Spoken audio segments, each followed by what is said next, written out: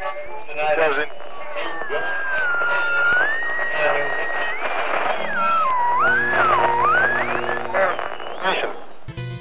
What is happening, guys? It's Brigadam. We are back with more Specter of Torment for the Shovel Knight game. Last we left off, we did the introduction level and the tour of the hub world. So now we're going to speak to the Dark Acolyte and get through the first of the missions proper. So like I said last time, we are doing King Knight in Pridemoor Keep first. So let's head on in. Now, as I mentioned last time, I have actually played the first two of these maps. I did Pridemoor Keep and I did the Mole Knight levels. So if you didn't know, by the way, first of all, there's a secret back here. It's in all of the Shovel Knight expansions. You can go back here and the Yacht Club Games symbols back here, along with a skull. So if you didn't know that, there that is. Gives you a bunch of money. And that's the way you get that extra ruby. You have to knock the head off and boost off the head. Nothing crazy, but once you're done this, you can get back onto the actual level proper. There are some pretty interesting and tough jumping puzzles. The intro level is comparatively very simple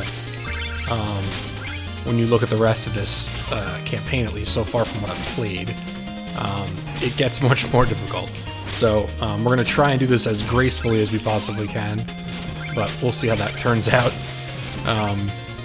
Again, with the way this thing works, you got to be very careful with your jumps, because you can get yourself in a lot of trouble since, one, you stick to the walls, which can cause you issues. Sometimes you can misjump and actually kill yourself like that, although that actually worked out really well. And because this thing's got a red banner on it, I can't climb on that wall, so I have to go into the face of where that fire is. Hopefully I can kill this guy first. There we go, get rid of him. And then you got to hop off. So we're going to do this. Ooh, see, right there. He takes a second to cling to the wall, so you have to kind of time it really well. Like that. It is pretty tough. And this is, damn it, this is the second little recording session, so I'm trying to, there we go, trying to get myself acclimated again. Took me a couple seconds, as you can see, but we'll get there. Alrighty, there we go. Okay, so there's a, now obviously you can't jump there, so you gotta climb up here, jump off. Now you don't want to kill these guys, or at least the second one you don't want to kill, because you need him to boost across. So we're gonna go up here. Hopefully I'll be able to show you, I think the first, at least one map I know how to kill, I know how to get all of the skulls. I think in the second map, the Mole Knight map, I've only ever gotten 9 of them, so I'm going to try and work on that for you guys. Let's go to this secret area. Watch out for this idiot. Jump off of him. And shtabam. And shtabam. And shtabam. There's another one. Climb up and get this guy. Get my darkness back. This one there is, I believe, health up there. It's not too difficult to get to. Yeah, there we go. Health and the checkpoint. And away we go. Alright, so this guy is... You can actually knock these weapons back if it actually benefits you. Up here. Move to our next section. You can't go through this wall, but you can swing through. This works much like the original Shovel Knight. Where you have to do these balancing acts on these disappearing platforms. Not too bad, but just takes patience. A little doing. So we're going to do this, get all this money out of here, out of this pile. Take out these guys first, just because they can cause problems. Not too many, but... Yikes. Alright, we just barely made that one. Alright, we're going to do our boomerang, because we can knock this guy out using boomerang. Grab that money. Get this. Now again, this one you can climb right up the wall, so you don't have to worry about bouncing off of everything. It just makes your life a little easier. And like I said to you before, there are some spots in this game that are pretty difficult. Oh shit, that's not what I wanted to do. Ah shit, you know what, I'm gonna die. I'm gonna waste a life here. Up there is one of the skulls and I missed it. So I wanna make sure I go back and get that. So we're gonna do that right now. We're already through here, I have full health, I don't need that. Again, this is not terribly difficult here. We can waste a little bit of life early on in this, it's not a huge deal. Let's get up here. again. And we are right back where we were, so. Pour out, come on. Thank you. Alright.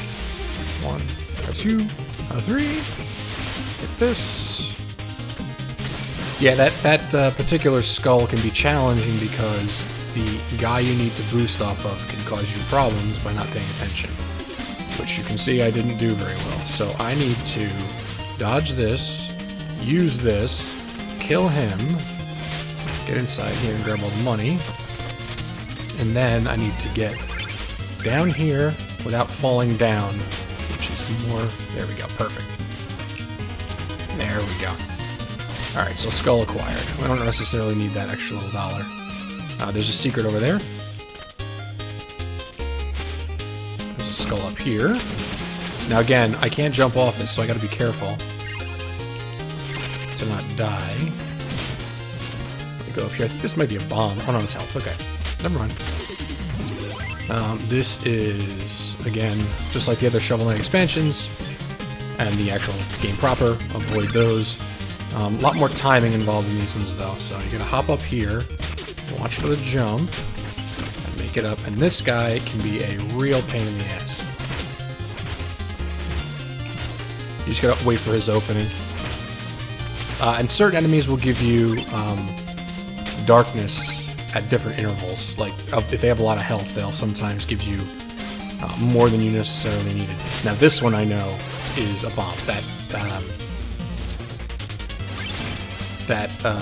plate up there is a bomb, so we're gonna take this guy out first. Ah, took a hit. That sucks. That took 2 hits. Shit. Never want to see that happen, but it's okay. Realistically, if I needed it, see, look, this. Oh no, it was health. It's usually a bomb. Interesting. All right, so this one's got to be. This one's very tough. We need to jump here, climb up here without jumping off yet. Time it well so we can boost up and then get the skull. There we go. Alright, next area.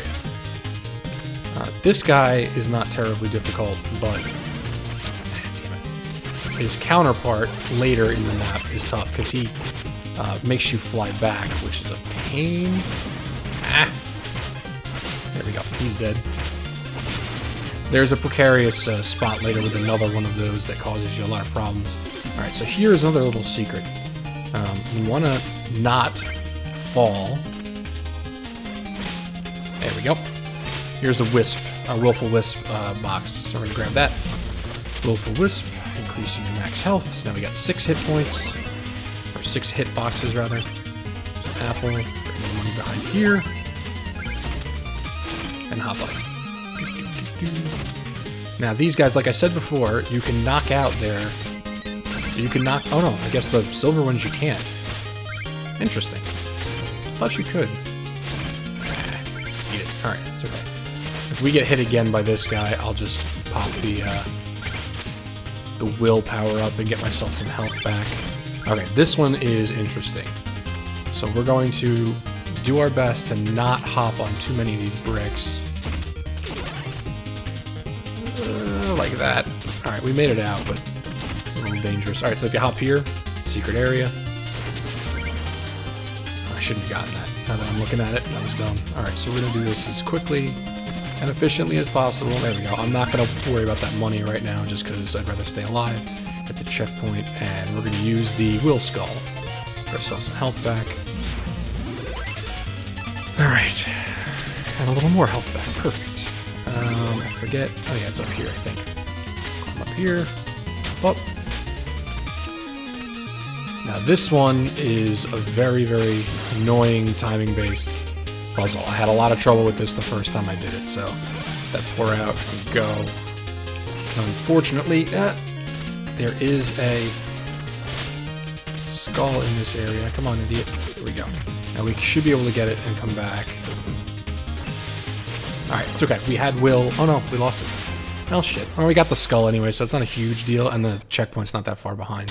I think, based on my repeating of this puzzle so many times through playing it a couple times, I've gotten better at it, but this one gave me a lot of trouble the first time. Timing was a little tough. Shit. See, and that's the other thing that really gets you, is the hopping off of areas. Come on, stupid. No, Might have to start it again. Alright, let's do it again.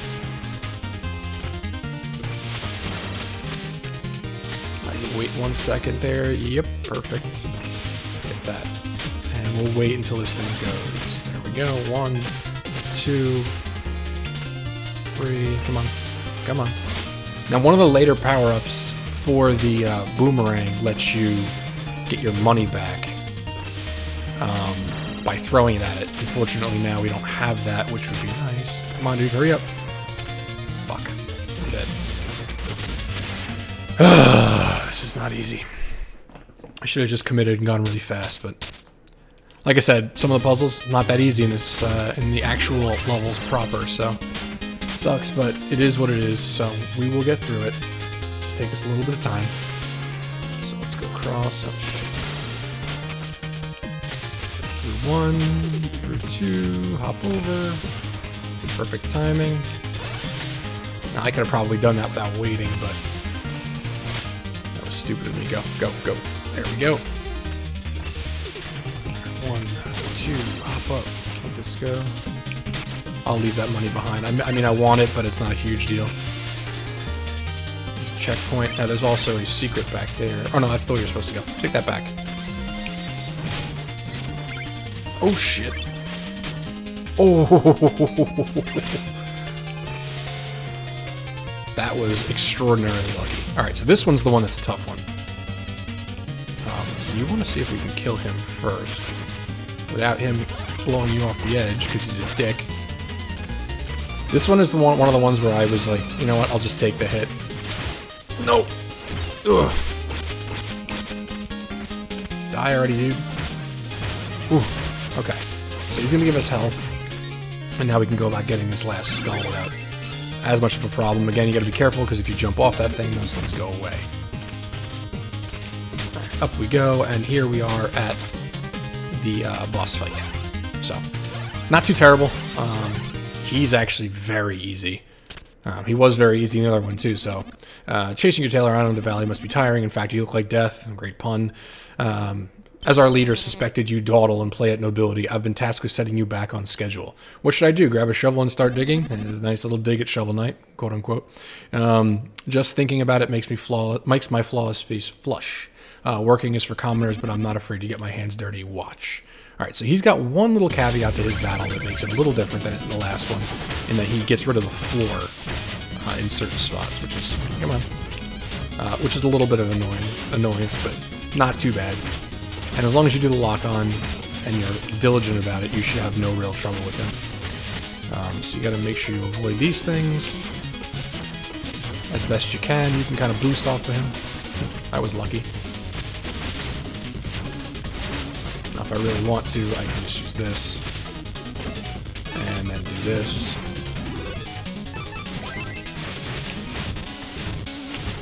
Alright, so we got more of the ground leaving right now. It's cheap. Ooh, I just got a bunch of darkness back. We may still... Nope, we're dead. Thought I would live to see another day and completely botched it. Alright, it's okay. We're gonna get this back. I was kind of stuck in like a weird loop there, which is very annoying. It's kind of pissing me off a bit. My money back. I don't want to lose that much money on him. And again, you got to kind of be careful with the way you dash around because you can get yourself into trouble. So I'm going to have to use some will, get my health back a little bit. He's in pretty rough shape right now, though. Yeah, see, and the floor spikes that leave are completely at random. So he's dead, though. We got him. The fun part is, too, if you don't kill those mice, they keep coming at you as they're flying by, so you can actually get hit by them, which is kind of hilarious and a little bit annoying, too. Alright, so, King Knight. Finished. We're going to wake up, though,